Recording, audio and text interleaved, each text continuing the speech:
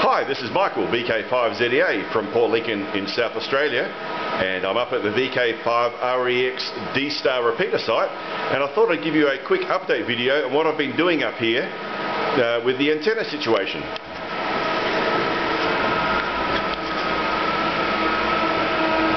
What we can see here is a notch style duplexer. This is marketed as a mobile duplexer.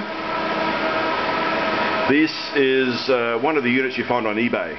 They tend to originate from China and fairly reasonably priced. Most of the vendors will tune them for you before they ship them. I purchased this about a month and a half ago, and what I've done with this is used it as the T-piece in right at the antenna. That's the antenna feed in, and got a high side, low side, transmitter, receiver. And that then feeds onto the existing cavities that I have. There's two on the transmit side over there, two on the receive side here, and each of these is fitted with a capacitor which in themselves have a notch on the transmit side.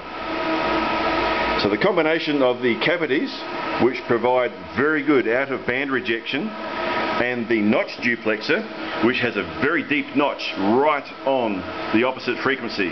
On the transmit side there's a notch on the receiver frequency, on the receiver side there's a notch on the transmit frequency, and that seems to be the key which allows me to operate on one antenna with these cavities with extremely good performance.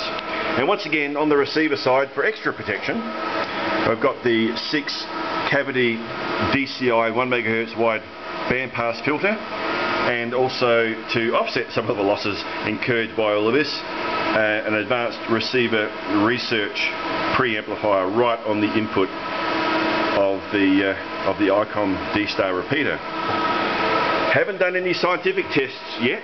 All my tests have been real world tests, and after all, isn't that what matters? What I've found with my handheld radio, I can operate on low power in a lot more places where I couldn't do it before. My work is basically in a galvanised iron shed, you would say. Very RF tight, not a good place to operate handheld mobile. It's around 6.5 kilometres from here, and I can operate anywhere inside that building on low power with my IC91AD with no issues at all. I'm about to do some distance tests and see how far I can get on as little power as I can get on my radios. And so in one word, outstanding. Outstanding. I can't believe how much this has changed the situation. I used to run this with 2 antennas. Each of these inputs was fed with vertically separated antennas. I replaced that with this duplexer and a single antenna which is up at the top of the tower, and it works 110%.